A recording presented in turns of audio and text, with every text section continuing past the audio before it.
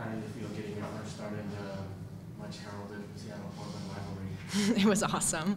Yeah, I was just happy to get the start, and I mean, playing them, it's especially the hype is up. So yeah, it was awesome, and I'm so glad we pulled out the win.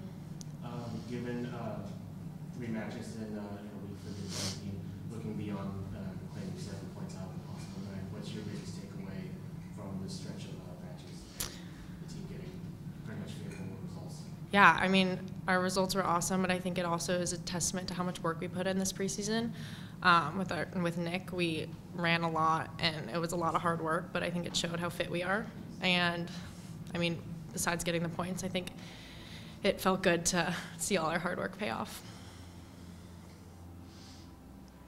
There was a early one-on-one with Sinclair. It was you're facing someone who we've seen for a long time. What's your thought when you're facing a player of that quality that's going to bear down?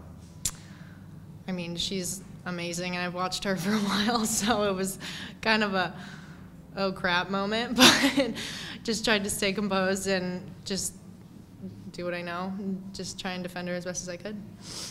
You talked about fitness, and Laura certainly talked about a lot of that in the preseason, but she also mentioned a week ago that she felt like you all gritting out a game 10-11 could be a real turning point in the season, and you now got into your 3rd game this week, and nobody really looked like they wanted to slow down for Seattle. How much do you really feel like the team has maybe a new mentality? Yeah, I mean, games like that where you can grit out a tie and just it shows who we are, and I think that game kind of defined us, and it just shows that, you know, we want to win, but we also want to be hard to beat. So, yeah, I think it was a turning point, and I think after that we want to grit out every game, and we want to get points in every game and just get results. What's it like seeing very much up close in person the form that Megan Rapinoe's been on? She's so fun to watch. I sit back and I'm like in awe half the time. I'm like, oh my gosh, look at her go. She's so good, and even watching her progress this season from first game to now, she's amazing. You've had some shuffling of the lineup defensively all season.